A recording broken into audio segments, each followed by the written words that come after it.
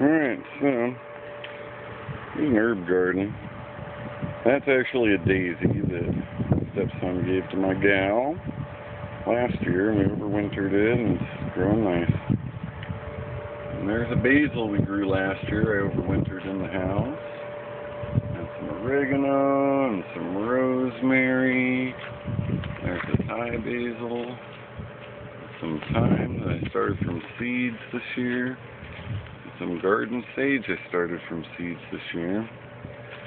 And that thyme basil, I've been harvesting seeds off it and planting out in the main garden. And then this one as well, I harvested the seeds, and there they are, turning into a nice big old pile of basil that I'll put in the ground at some point. And then here's a packet of seeds that I sowed that were some kind of sweet basil as well. There we go. Herbs.